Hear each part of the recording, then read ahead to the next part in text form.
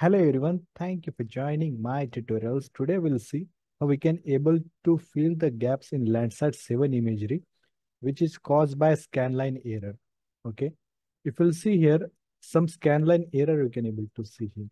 Okay, if you'll check the website also, when you'll download the Landsat 7 imagery, that time you will able to see this type of scanline errors. Okay, so what we have to do, we have to fill the gap for this scanline error and we have to remove this scanline error. Okay. So if you'll go to Google and search about it, so you'll see the Landsat 7 has been experienced a scanline error since 2003. Okay. So May 31st, 2003, when its scanline corrector failed permanently, causing gap in the imagery due to scanning pattern. This means any data collected after this date will show the scanline error. Okay. So same scanline error you can able to see here as well. And what we have to do, we have to remove that scanline error. So here I have this script in a Google Earth Engine where I am able to remove this scanline error. And previous image, the same image you can able to see the scanline is here, and the same image is after scanline you can able to see the scanline is removed. So how to do that? That we'll see today. So first is that you need to add your study area. Okay. You can able to add your shapefile from here. Okay. As you'll add your shapefile, then you can able to provide the name of your shapefile. So I added here, that is a Dhule district shapefile, and the name of the shapefile is a geometry. Okay. And I want to add that shapefile here. So map.add layer geometry option is there. So whatever the shapefile you'll add, you need to provide a name here. That is area of interest or study area. The same name we need to add here. After that, function to fill the gaps caused by the scanline error. So this function will helpful to remove the scanline error. Okay. So these functions smooth out pixels value by averaging them with the surrounding pixels. The different scale you can able to see here, that is field 1, field 2, field 3, represent a different level of smoothing. Okay. So here, if you'll see, combine the different scales of filling to create a composite that fill the gaps. Okay. So this unmask function will fill the missing pixels in the image using the smooth version created by this focal mean. Okay. So this will helpful for the smoothing.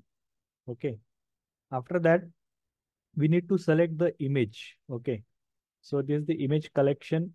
That is a Landsat 7 I have selected.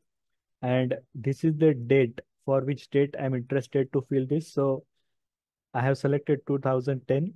And so this filter bound geometry shows I want to filter the limit the image to my interest of area. Okay. My study area. Then I want a cloud-free image. So I want to filter the cloud-free image within a 5% cloud cover. And this fills gaps will apply the gap filling function to the selected image. And dot median will create a band color composite. Dot median will create a false color composite. And then I want to clip with my study area. So geometry is there.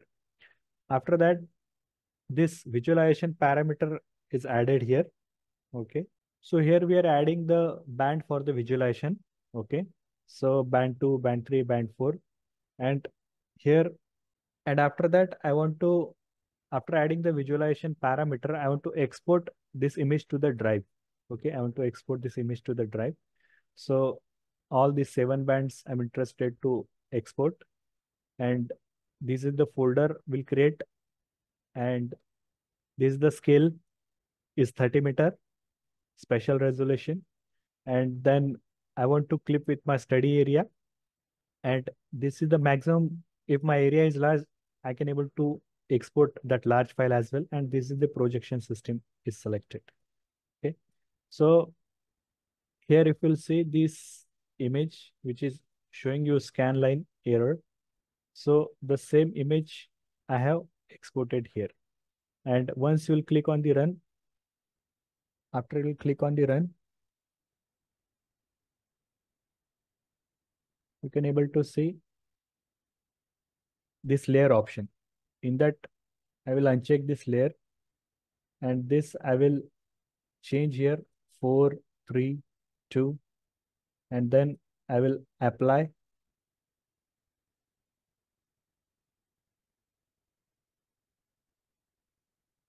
And if I'll close it, then you will able to see that scan line is removed. Okay, if we'll check the any part of the image, you will see most of the places there is a scan line error. Even though if I'll zoom here,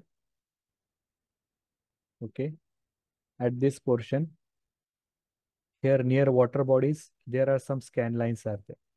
Okay, and after applying the function, if I'll zoom the same location,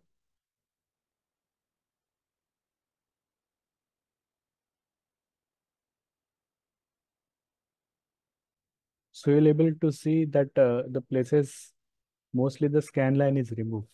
Okay, so here also you can able to check for this water body near about this.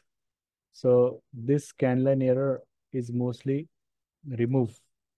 Here also you can able to check. So this way Google Earth Engine platform will helpful for you to remove the scan line error. So if you're having any doubt regarding all these things, you can ask me in the comment sections. If you require any help with your project work, you can contact us. Details are given in the description box. Don't forget to like, share, and subscribe to my channel. Thank you.